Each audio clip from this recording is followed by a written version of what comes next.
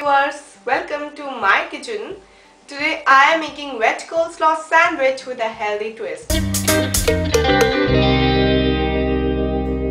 If you are trying to lose your weight like me, you can add this sandwich in a diet plan. So let's start. We need carrots, onion and lemon, spinach, mushrooms, cabbage, French beans, coriander, tofu, spinach leaves, thick hung curd, whole wheat bread slices, crushed black pepper, tomato sauce and salt.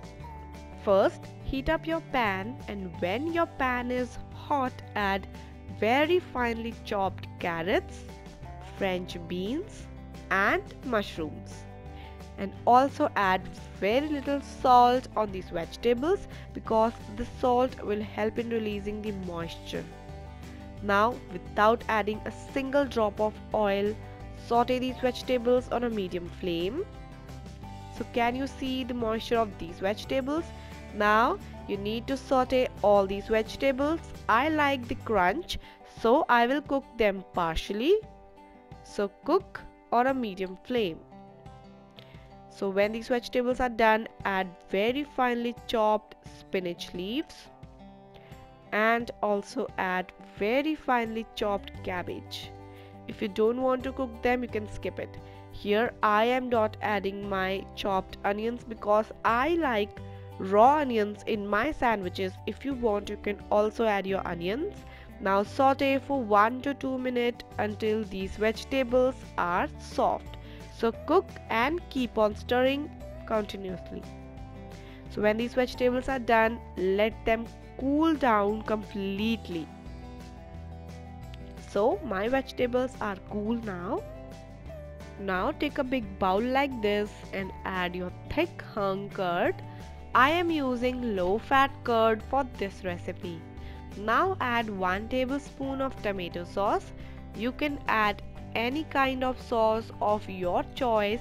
It is just to add the flavors. Now mix both of them together.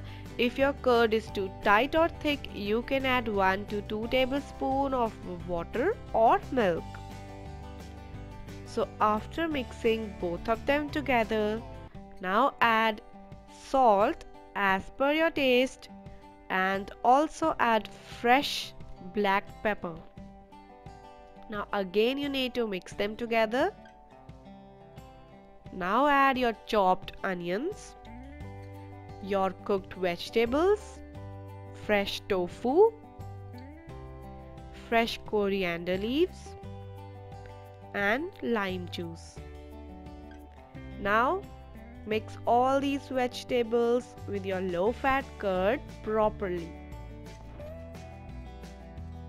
Now take 2 bread slices. If you want, you can also cut the sides of your bread. Now apply your mixture on your bread slice. Try to fill all the sides without leaving any gap because we want filling in every bite of this sandwich. Now join both these bread slices. If you want, you can also cut these bread slices into 2 halves. Also add fresh spinach leaves. This will give amazing look and crunch in your sandwiches. You can do one more thing.